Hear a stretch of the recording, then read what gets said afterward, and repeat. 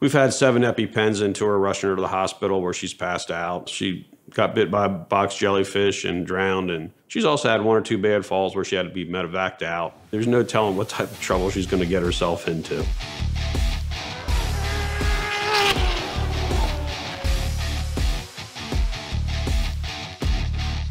I don't even know which life I'm on anymore. I think it's 2900. On New Year's Eve, we were sitting there waiting for friends to arrive for a party, and he goes, "We really need something we can do together." And I said, "Yes, we do." And he said, "What if we get like a little Miata and start doing some track days?" So that was how it began. But Eileen doing a great job. You know, I think she's certainly going to be a player in what Amanda was doing.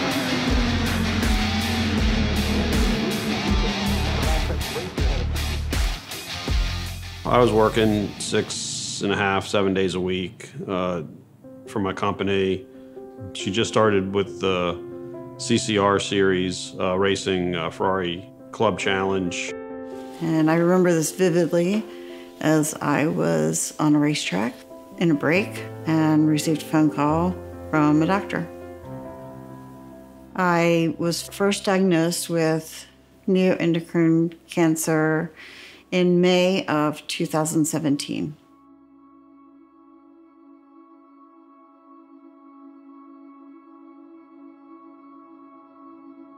Several years, we were going up to see a facility up in Maryland, close to where we lived up in Baltimore, because she wasn't feeling well, and we'd go up there routinely, and we couldn't find the root cause of her issues. There was just a list over 15 years. I had what they always thought was IBS, and then they told me I had a stomach ulcer.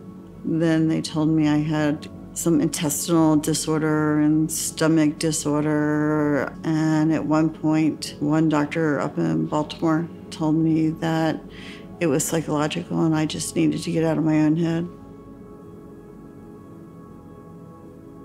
We had a friend suggest coming down to Mayo Clinic here in Jacksonville.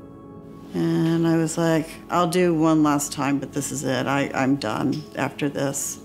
I don't want to see another doctor.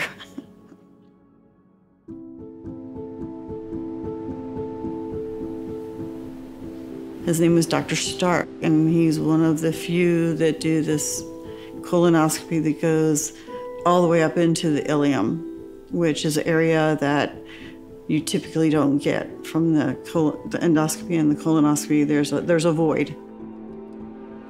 Within a few days of testing, they were able to find the tumor. He said, "Yeah, you have a tumor in your ileum, and we want to go ahead and schedule you for surgery." My daughter flew down. I had the surgery. They took out 28 lymph nodes in my abdomen, and several of them were cancerous. I decided at that point in time in my life that it was time to put everything aside.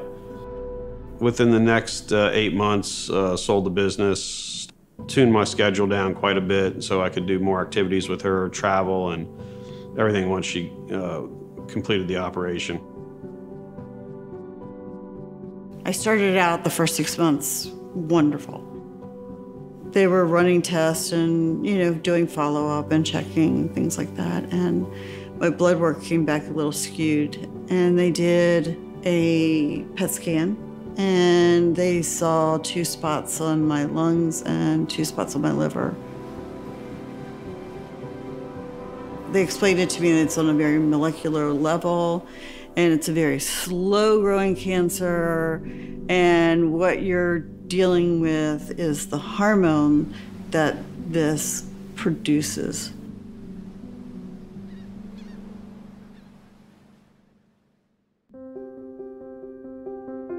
I get 2 shots every 4 weeks. They hurt really badly. I'm sick for 2 good days afterwards, but then I have 28 good days.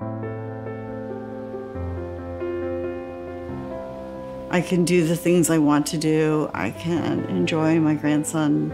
I can enjoy time with my husband and my children and my friends, and I can still race cars.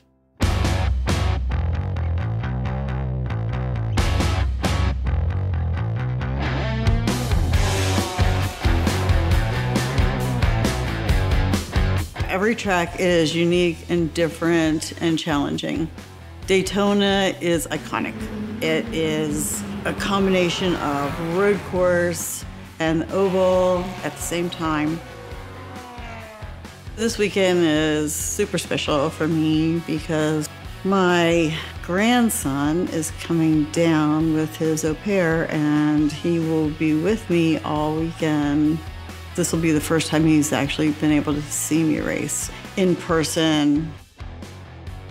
Super excited. The team made a special little jacket for him. The team is amazing. I mean, this is just one huge, huge family. Everybody is so sweet and caring and loving and high five and how you doing, and it's amazing. I love it. Most people have their share of bad days. We've had more than our share. I do a lot of things because I know it's something my son would have been proud of. 2 o'clock in the morning, I got a phone call. I sat up in bed and I found out that my son had been shot. I don't know why when I got that phone call I knew. But I had that horrible feeling when you just know that something is wrong with your child. We got to Washington Hospital Center, and he was indeed on life support. And the only reason he was on life support was for organ donation. I wanted to go to bed and stay there forever. My daughter wanted to do the same. It was a tough road. We did survive. We got Colleen back in college. We went through a lot of counseling. We learned how to become very close family, and we learned how to pull each other up.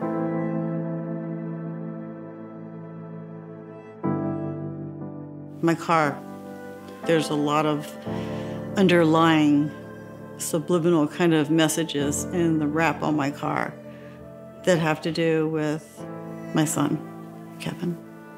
And when Max was born on my son's birthday, literally within an hour of each other, I knew that this was another gift that he gave us. My son, Kevin, was a caring, giving, loving child. He was, even as an adult.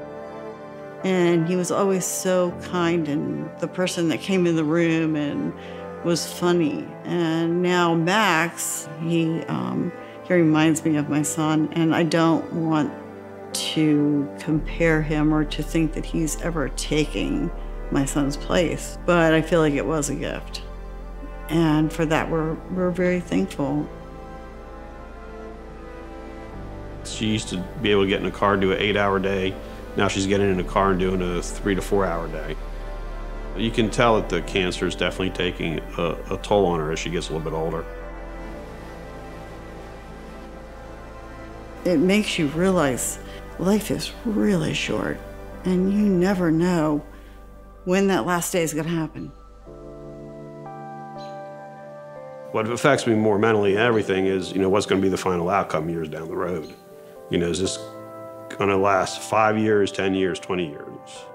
Maybe we'll find a cure where it will, go away and we don't have to worry about it anymore. We just don't know where it's going to go.